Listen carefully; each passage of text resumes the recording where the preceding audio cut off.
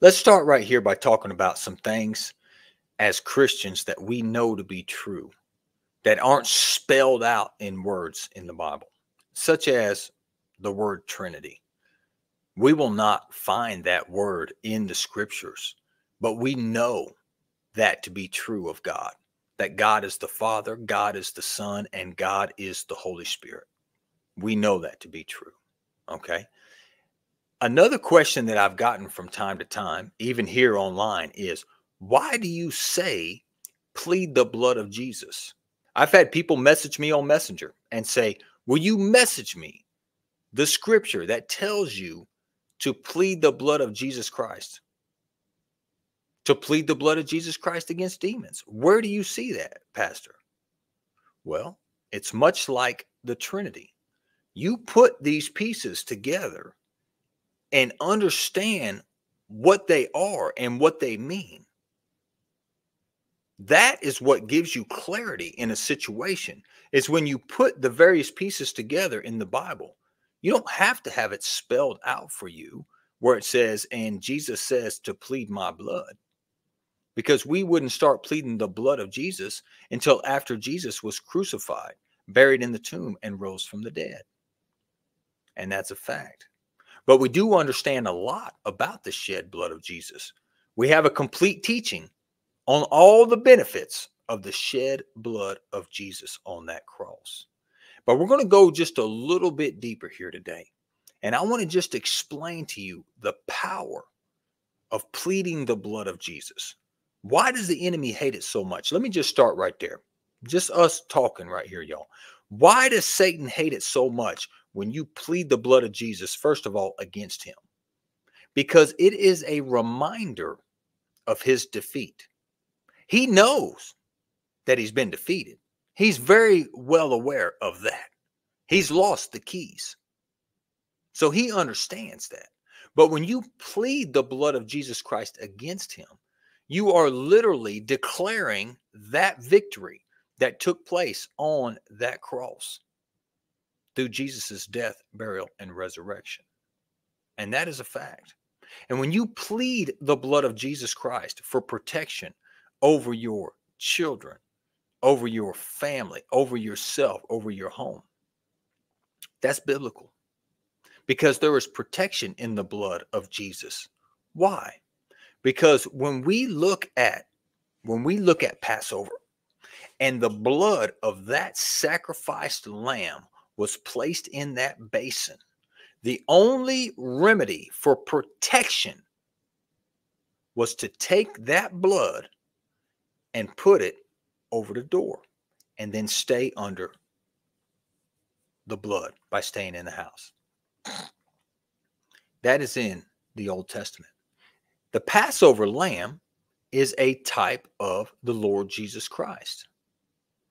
And when you stay under the blood, walking in the light, he is faithful and just to cleanse you from all sins and from all unrighteousness.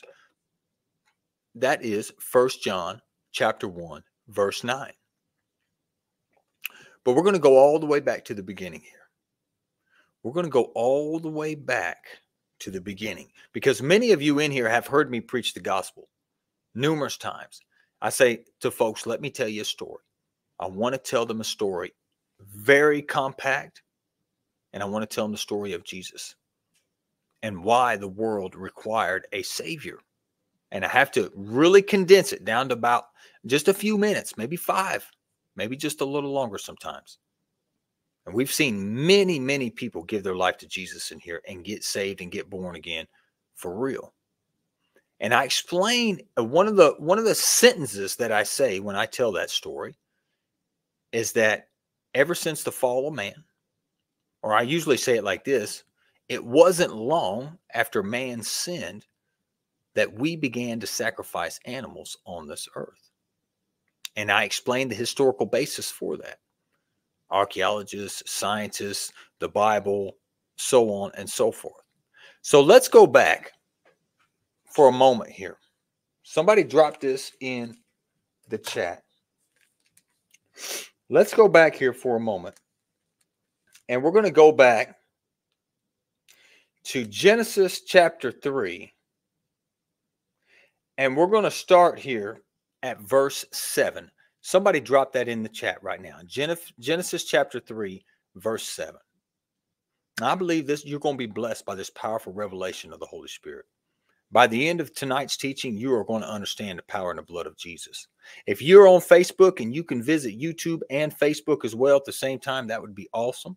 If you can continue to drop comments and thumbs up and things like that on Facebook and YouTube, I would appreciate that. Okay, just putting that out there because we could reach more people with this powerful message tonight. There's a lot of Christian folks out there that just don't have this type of information. We want them to have it. We want them to have this revelation from the Holy Spirit. So I'm going to read here from Genesis chapter 3, verse 7. Then the eyes, now let me tell you what happened here. They've sinned. They have partaken of that forbidden fruit. They have sinned at this point. They have disobeyed God. They have been rebellious. You can literally equate the word sin with rebellious. When we say we were born with a sinful nature because of Adam, we were born with a rebellious nature because of Adam. Okay? You don't have to teach a little baby to try to grab a toy from another little baby because they like the toy that the other little baby's got more than the one that they got. We were all born with this rebellious nature. I don't care how good of a kid they are. Now, right here, chapter 3, verse 7. Watch this now. Then the eyes of both of them, that's Adam and Eve, were opened, and they knew that they were naked. And they sewed fig leaves together and made themselves covering. So they see immediately that they're naked. They understand that it's probably not proper to be walking around naked like that. And they sewed some fig leaves together for clothing. Now hold on right there.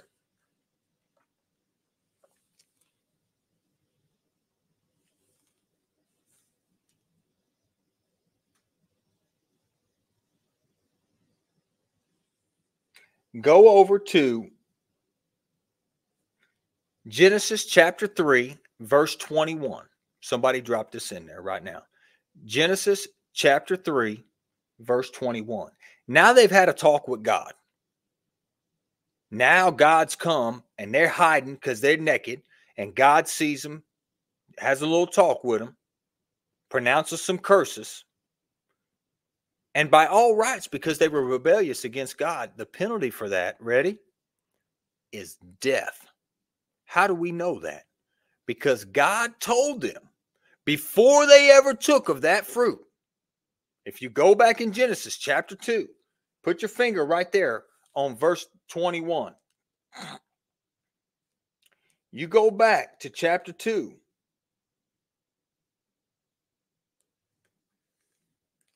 Let me find this verse right here, y'all, because it gets getting a little bit crazy there when we get way back in there. Let's look over here. He tells them right here, Genesis chapter 2. Let's go to verse 16. Genesis chapter 2, verse 16. God says, and the Lord God commanded the man, saying, of every tree of the garden you may freely eat, but the tree of the knowledge of good and evil you shall not eat. Now listen to this. For in the day that you eat of it, you shall surely die. You shall surely die. Who created that? Who made that rule right there? Who created that? God did. God said that. Satan didn't create death. No. He tempted them into rebellion against God, which triggered something that God had already created, and God cannot break his word. And God created death. And he said, listen to me, whoever eats of this tree will die. Now, they go and they eat of the tree. They're found to be naked. They cover themselves with fig leaves. And over here, Genesis chapter 3, verse 21. Somebody drop it in there. Also, for Adam and his wife, the Lord God made tunics of skin and clothed them. Okay.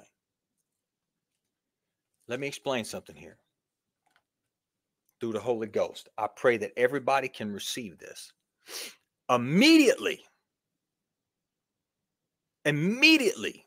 God instituted this one spiritual principle. Without the shedding of blood, there can be no forgiveness of sins. Without the covering of blood, there's no protection whatsoever.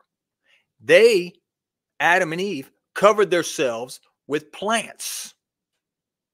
Yeah, they covered themselves with plants when they found out they were naked. They covered themselves with leaves. God comes on the scene, explains to them the severity of everything they've done. And what does God do? God clothes them with blood. He clothes them with animal skins. He's saying, I'm supposed to be killing you right now. Put this on.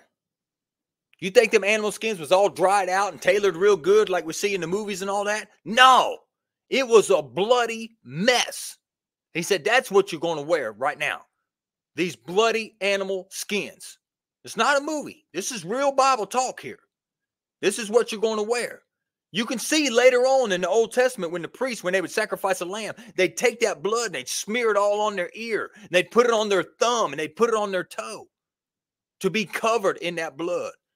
You think they walked around looking pretty with that blood? That's Hollywood. This is not. This is reality. Now watch this, because we're going to talk about the blood of Jesus here in a moment and why you plead the blood of Jesus for protection over your family. So here they go. Who covers them? Who covers them with the animal skins and the blood? My Bible said the Lord did. I pray that that's what your Bible says as well. Now let's continue on.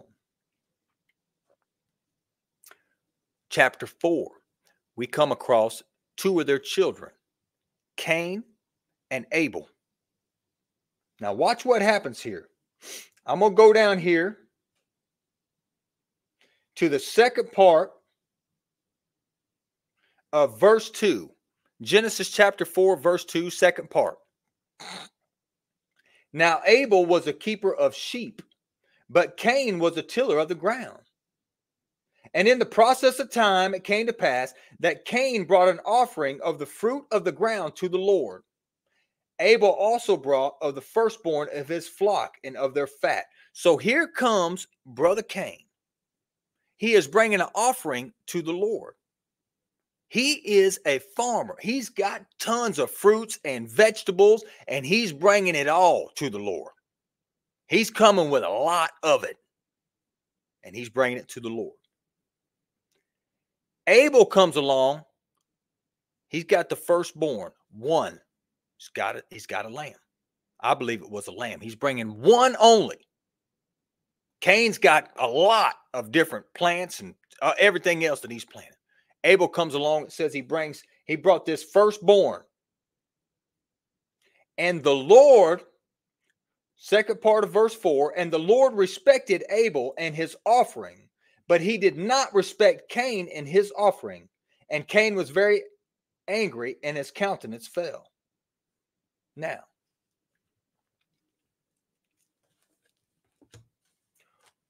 what did Adam and Eve try to cover themselves with?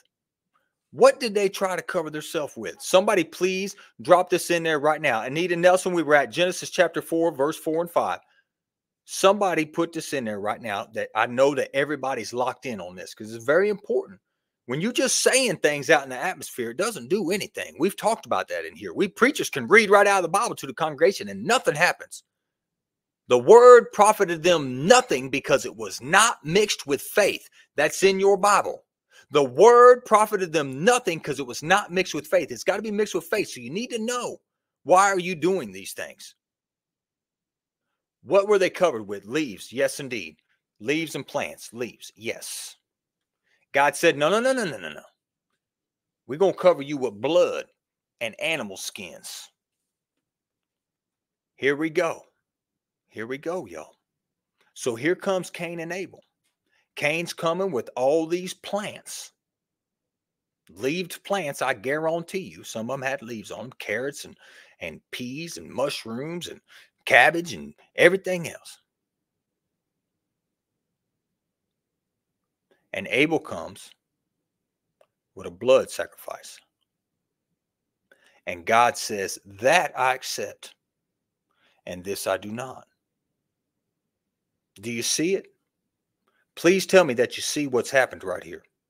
That God, in his infinite wisdom, has established something since the original sin. He put it in place. He says, by all rights, I'm supposed to be killing you right now.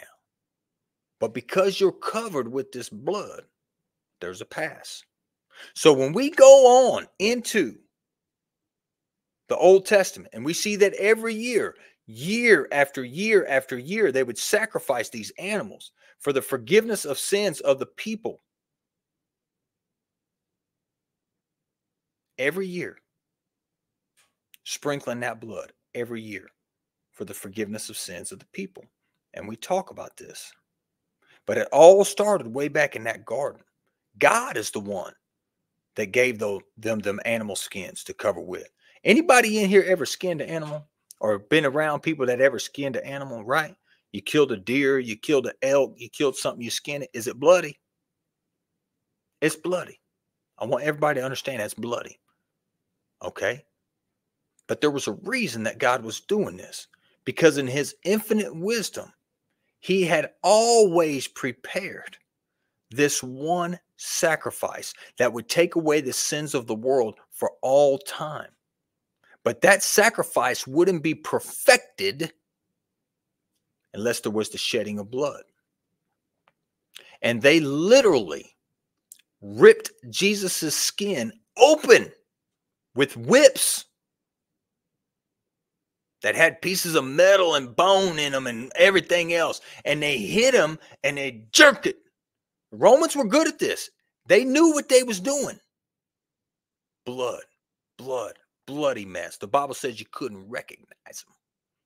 You couldn't even recognize Jesus when they took him to the cross. And they went up there and they put those spikes through his hands and his feet, and more blood. More blood. And then after he was dead, they hit him with a spear in the side and more blood.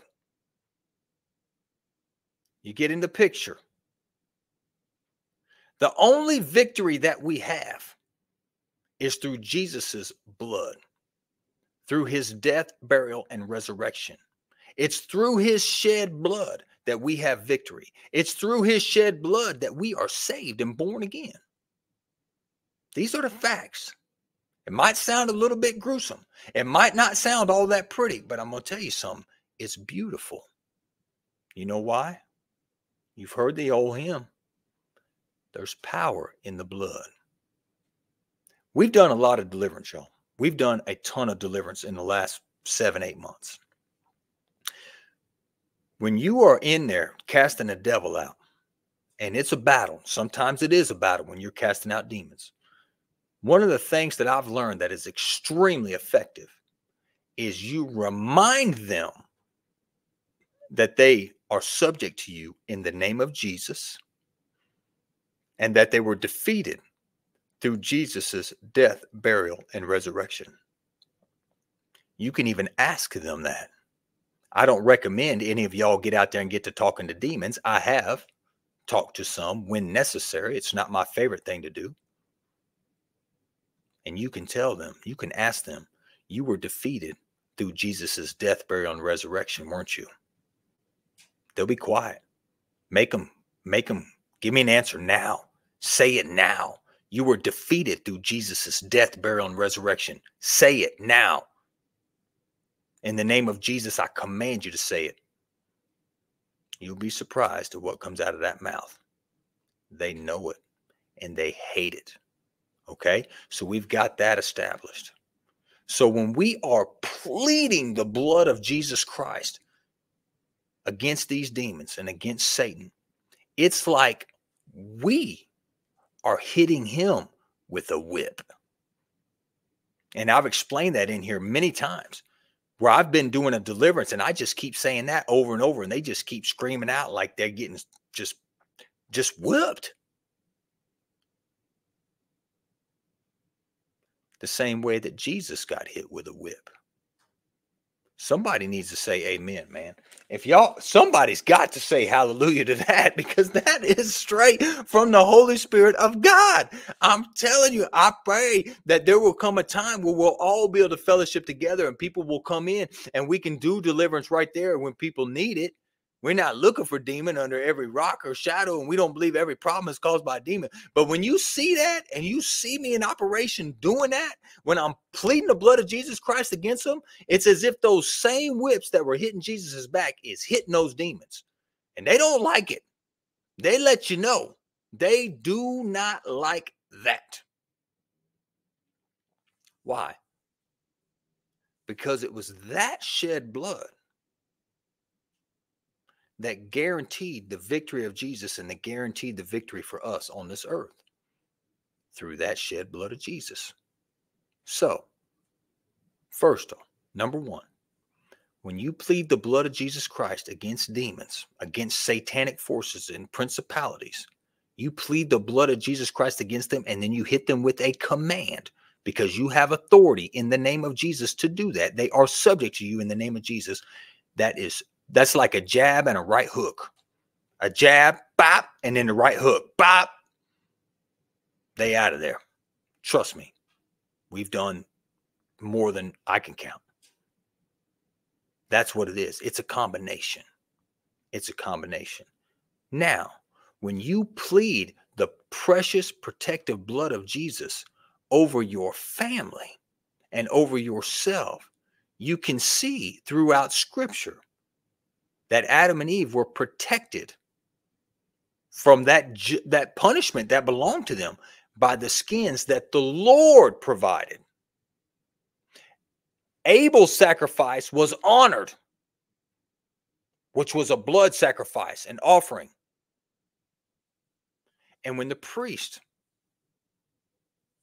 would take that blood from that basin and sprinkle it into that, in the Holy of Holies once a year, it guaranteed forgiveness of sins for all the people for that year. And at Passover, the instruction was, take the blood out of the basin. While the blood is in the basin, it's doing no good. Jesus has died on the cross. That's a fact. It was a perfect sacrifice. Guaranteed perfect. Nothing could be added or taken away from it. But just having that knowledge does you no good. Just having that knowledge as a Christian doesn't make you automatically protected. Oh, no. You got to take the blood out of the basin, just like they had to do at Passover. The responsibility was on them. Take the lamb, sacrifice, the blood's in the basin, but you have to apply the blood. You still got to take it out of there with the hyssop plant over the lintel and the doorpost. You have to do that, and then you got to stay up under the blood. Same way with the blood of Jesus. As a Christian, you've got to partake of that blood, take that blood, and apply it, and all the benefits of that blood, including protection, by pleading that blood over your life and over the lives of your family members. You are releasing into the spiritual realm the authority and the power in the blood of Jesus. It's very important. It's very, very important. And you know what Jesus did? Because it's so important. That the very last meal that he had on this earth, he said, check this out, y'all. He hadn't done this like this before. It's not recorded in the Bible that he did. But on the last meal, he said, do this. Take this bread, break it. This is my body, which is broken for you. Yeah. Take this cup, which is my blood of the new covenant, which is shed for you. It is shed for the forgiveness of sins of many. Praise God. Thank you, Father. Thank you, Lord Jesus. Thank you, Holy Spirit. This is a weapon as a Christian that you've got to have in the quiver, in your arrow quiver. This is one right here that you always need to have at your disposal. And I'm going to tell you right now, the old school Pentecostals, the old school ones back in the day, they had a revelation about this. They had a revelation about the blood of Jesus. They really did. I believe part of that revelation sparked the tent revivals in the 1940s in the United States. They had a revelation about the power of the blood of Jesus. They would plead the blood of Jesus over everything.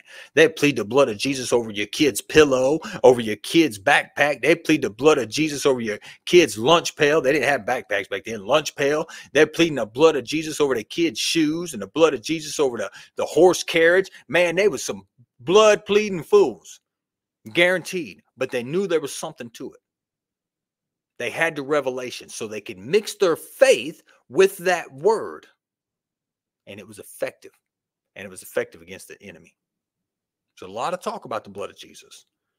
But the folks have that revelation and understand that you can be pleading the blood of Jesus Christ over your animals. Oh, yeah. You don't think God protected the animals of the people of Israel? Of course he did. Did he protect their crops? Yes, indeed. Yes, indeed, he did. The blood of the Lamb. Listen to me. Revelation 12:11. Everybody grab this right now. And when you grab this, now after this, we're going to make a proclamation in the name of Jesus. Revelation 12:11.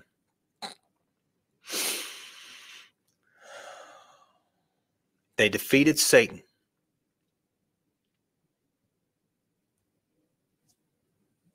through the blood of the Lamb and their testimony.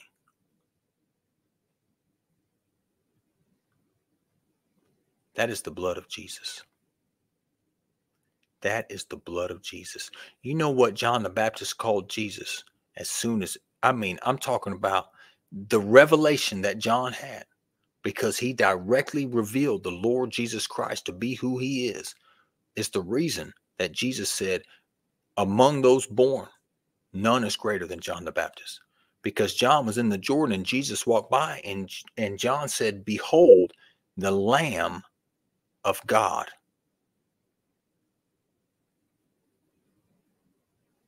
It's through that shed blood that we have victory. It's through that shed blood that you know that you can plead the blood of Jesus over your children, over your home, over your vehicle. You can plead the blood of Jesus over yourself for protection. And all the benefits of his shed blood, which we've discussed in a separate video for an hour and a half.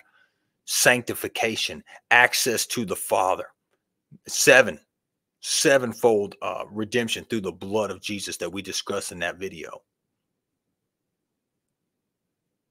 Praise God for the blood of Jesus. Thank you, Lord Jesus. And as a weapon against Satan, plead the blood of Jesus against him. Rebuke him and command him to flee from you in Jesus' name. It is a 1-2 punch that he cannot stand, because that is where the defeat took place, through Jesus's death, burial, and resurrection. So everybody up. Praise God. We're going to do a proclamation together right now. There's tremendous power in proclamation. The scripture in the Bible says you will proclaim a thing and it will be done for you. Everybody up. If y'all can get up right now in the name of Jesus. Let's proclaim this right now. Everybody, I'll say it and then you say it. Okay? In the name of Jesus and through the blood of Jesus, I have victory on this earth. I plead the blood of Jesus Christ against all demons and all satanic assignments that have come against me. I command you to leave me now in Jesus' name. I am a child of God. I am a son of God. And I am God's favorite because I have been redeemed by the blood of the Lamb. In Jesus' name. Praise God. In Jesus' name. In Jesus' name. Hallelujah. Thank you, Father. Thank you, Father. Thank you, Lord Jesus. Thank you, Holy